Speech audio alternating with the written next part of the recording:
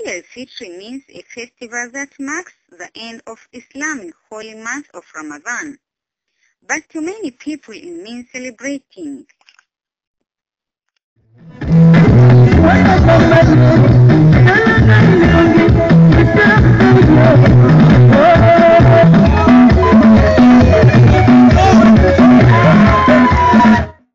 In the Muslim majority Zanzibar, many people, mainly children, go out to the 4 days Eid holiday.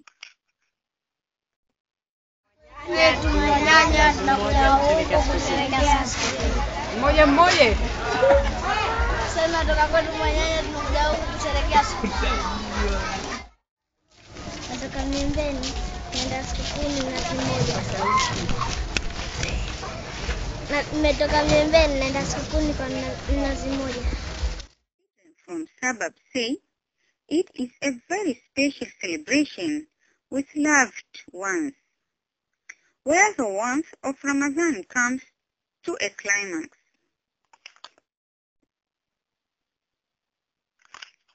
On Eid day, people wake up early, get dressed in new clothes bought for the occasion, prepare special breakfast, and get together with friends and go out for a nice meal.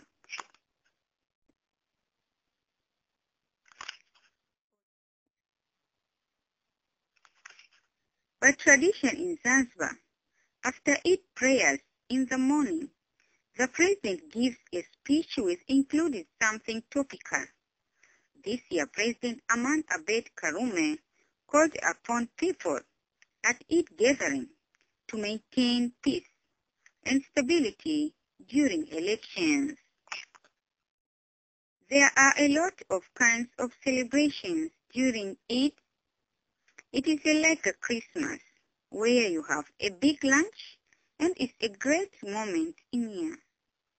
Reporting from Zanzibar, Salma Said, Voices of Africa.